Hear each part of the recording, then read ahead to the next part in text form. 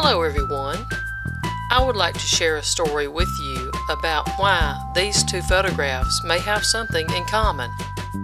We're here at the Birmingham Zoo. Now the Birmingham Zoo is my one kink in the chain in putting the Jasper Dinosaur at the Discovery Place, saying that the dinosaur that was at the Discovery Place used to be at the Birmingham Zoo. The reptile house at the Birmingham Zoo is why I am here today, because our friend from the Discovery Place, Seymour, used to be on top of the reptile house here at the Birmingham Zoo.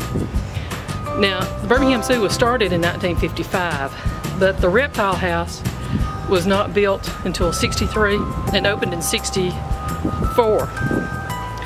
But it opened during the turmoil of the civil rights movement in Birmingham, and there was also other things happening at the zoo, and I cannot find any pictures, any photographs of the dedication, nor can I find a picture on a postcard or any other photograph.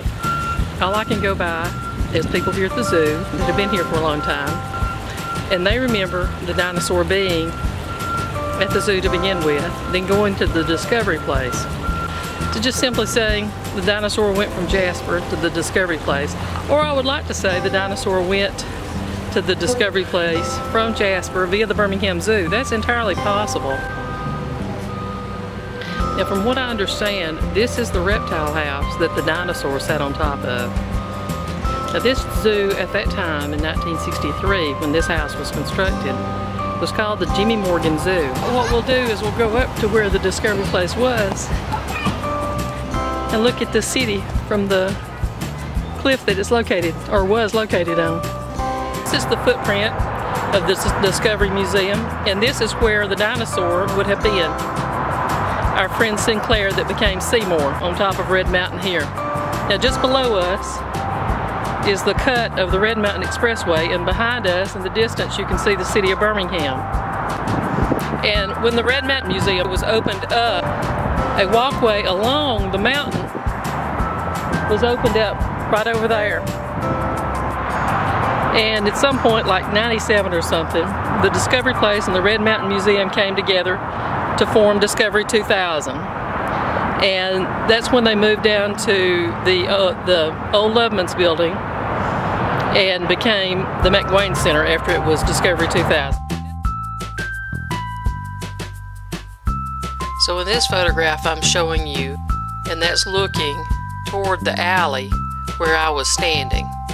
And then I noticed this white van. And there is a structure. We are back here in Jasper, and we are in our alley where we think the photograph was taken. And we have taken a photograph that mimics where we think the fellow was standing when he was pointing at the dinosaur.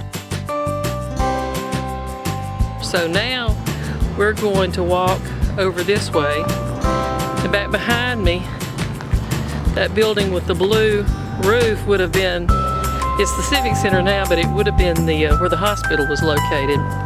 So I'm thinking that the fellow that took the picture was more over that way. So where he just was standing, right there beside that pole. See, right over there would have been where the van was parked. And so as I walk straight from there, this building is in the way. So I can't really walk straight. But as I go this way, I would like to say that I really enjoyed doing this. I've met a lot of people here in Jasper and got to reconnect with a lot of friends in Birmingham. And I appreciate them helping me and dealing with my questions in search of my folly here. And also the fella that I spoke with that interned at the Discovery Place, him talking about that he had to patch Seymour up all the time because somebody threw a cinder block through his side one time and then cut off his head. You can see in that photograph I have where the repair is done on Seymour, and that they had to fill him with concrete, which is a shame. So, and even here, when I heard that he was made out of fiberglass, that gave, it became plausible. A fellow here in Jasper said the dinosaur that was in Jasper was blown here from that Sinclair station that was a couple of blocks over.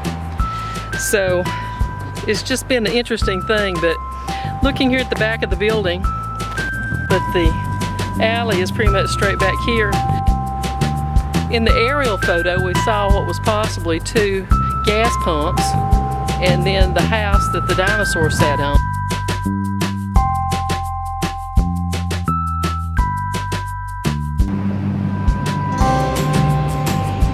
The dinosaur at the Discovery Place was given to the Birmingham Zoo by the Sinclair Oil Company and put on top of the reptile house.